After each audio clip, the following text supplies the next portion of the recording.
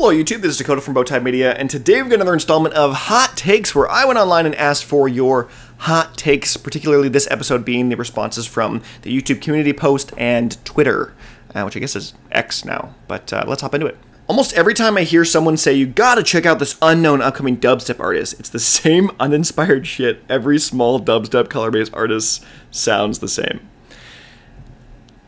I kind of want to agree with this one. I kind of want to agree with it. There have been few times, honestly, where you guys were like, oh my gosh, you got to check out this brand new artist, super small, you're going to love him. And I was like, I love this. Most of the time I'm like, yeah, okay. So I kind of got to agree with this, I think, sadly. But that doesn't mean don't stop sending me new artist suggestions. I love hearing new artists, and I love listening to new stuff. But just don't say that they're the second coming of Christ every time you do. EDM nostalgia runs in roughly 25-year cycles. Just like how right now we're getting reworks of late 90s EDM hits like Blue and What Is Love. In the late 2030s, we'll be getting reworks of early 2010s progressive house classics like Don't You Worry Child and Levels. Interesting thought. That's an interesting idea.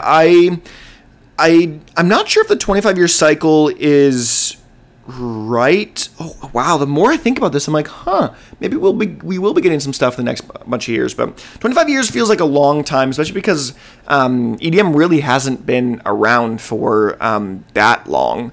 And so I just feel like the cycles are going to come around. I don't know. I think we're definitely in a wave right now of going back to some classics, and a lot of commercial stuff is just covering older things. I think it's also because a lot of copyright stuff has just changed and the laws around it. But yeah, that's an interesting one. The more I think about this, the more I actually might agree with this. I would be fascinating to see what people would do to old Swedish House Mafia or Avicii songs, though. Part of me feels like that's like a golden calf. You don't really touch those, but I will be fascinated to see what we do in the future. Maybe we will, but we'll see. I can see more producers using AI for their artwork and art covers, while the basic methods of AI art may not pay artists... I can see more artists using AI for their artworks and art covers. While the basic methods of AI art by not paying artists is terrible, I believe that there is a use for it in the EDM community, especially given how Corridor Digital took it with Anime, Rock, Paper, Scissors 1 and 2. Yes, I did also watch Anime, Rock, Paper, Scissors 1 and 2, and I know that had a bit of, like, weird backlash from some people where they still said it was AI and didn't love it, and I do think the technology is interesting, but yeah, this one for me, I get it, I get it, and here's why I understand. Like, for someone like me, like a smaller, just in general, content creator of any capacity, if I want to make a really nice or like semi-good looking thing, I don't make money from YouTube. I barely make any money from YouTube. Barely anything. I think it's like less than, just like $30 a month or something like that. And I don't want to spend so much money on an artist to do like something like that may cost like a ton, and the resources. So I understand the struggle of like a smaller content creator or artist that goes, I can do this for basically free, and I can do it myself, and I can adjust it, and the AI works great. So I understand it. That being said, I don't love it. I really don't love it. I think there's I don't know what it is. I think there's maybe like a certain threshold for me where once you have a certain amount of, I don't know, resources, that you need to be not doing that. And I guess it just depends what kind of level of expertise you want to go with in any capacity as well. So I mean, I'm also not an artist either, both musical or drawing-wise. And so I'm not really in either end of the spectrum. I'm just someone that talks about it, like this video right here. But yeah, I'm always for favor of paying people. And if that's paying people to use AI, great.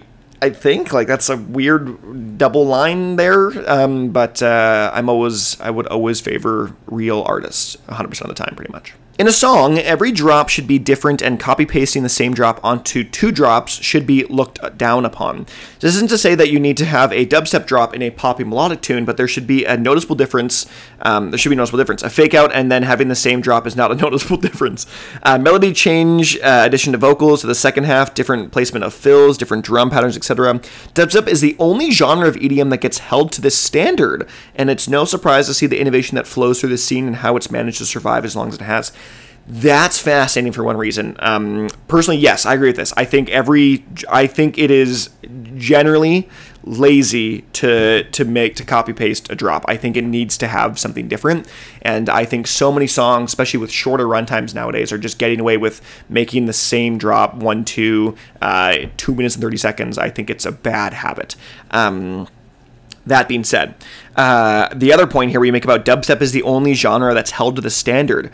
I agree with that to some extent, actually. I don't really feel like I hear a ton of other people talk about other genres being like, oh, like dubstep for sure is the one that's held to that standard, specifically melodic dubstep. If anything else, maybe drum and bass is held to more of a standard like that, and house, not at all. People are like, give me the same drop multiple times and I will love it. But yeah, I do agree with that. I just don't necessarily agree with the other fact that you say to see the innovation that flows through the scene. And I know TKC, who made this comment, you're a lovely dubstep fan, melodica fan, and yeah, so yeah, that's a whole nother can of worms that I feel like I've opened more and more than I should have in the past. But I do agree with you. It should be different every single time, and that dubstep is the only one accountable. And I think we should be having more genres accountable for sure. NCS and Monstercat are having a very huge downfall nowadays. Both of the labels signed more and more uninspiring mainstream songs, and this really killed my listening experience. Interesting.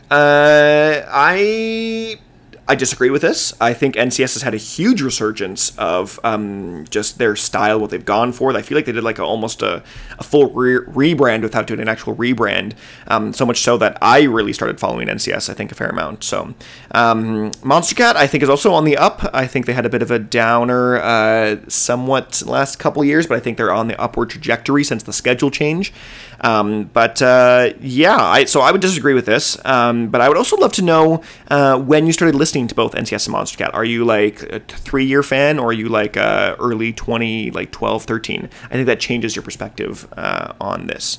I would be willing to bet you're a 2019 for sure listening to NCS Monstercat. That would be my bet. New Skrillex is better than old Skrillex. New Skrillex is very different than old Skrillex. Let's be honest about that. Very, very different. And so I will say, in terms of how things held up over time, I really do think old Skrillex did hold up. I think I go back and listen to some of the stuff, and I actually think, and here's the interesting thing, I don't think it's a lot of his mainstream stuff. I don't think it's like your Bangarang or the Scary Monsters, Nice Sprites, or Equinox, but his like kind of other non-single tracks, I think, held up really, really well. Like Kyoto, I think, is absolutely amazing, and yeah, it still holds up quite well today. And so I think they're just very, very different. But I wouldn't say one is better than the other. I like both to some extent. Phonk music will see a big resurgence and shift in style as more high-quality phonk will be released on labels such as Monstercat, Circus, UKF, and others.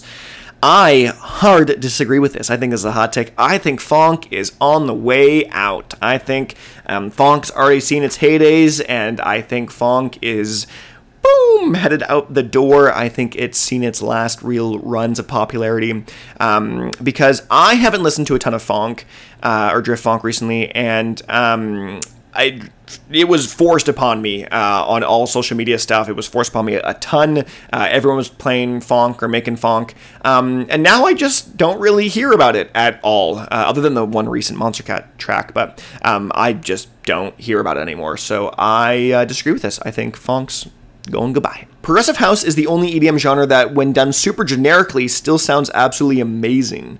I do think this sort of relates to the comment that TKC said earlier with the different drops, where, and I actually did say that, I forgot about this comment, but yeah, progressive house and house in general, I think, just gets away with more of that stuff, of being that more kind of simplistic style of track that is more easy listening, and doesn't have to be too out there or crazy for people to really enjoy it. So, yeah, I think generic house, there's way too much generic house out there, though. I would say way too much. And I actually wouldn't say generic house is the stuff that sounds super amazing. I think there's house that sounds or has like a similar tone to what could be more generic, but I think there's subtle nuances that really take a track from going from generic to like an absolutely stellar one. So I get the sentiment here, but I also kind of want to flip it on its head. So I do and don't agree.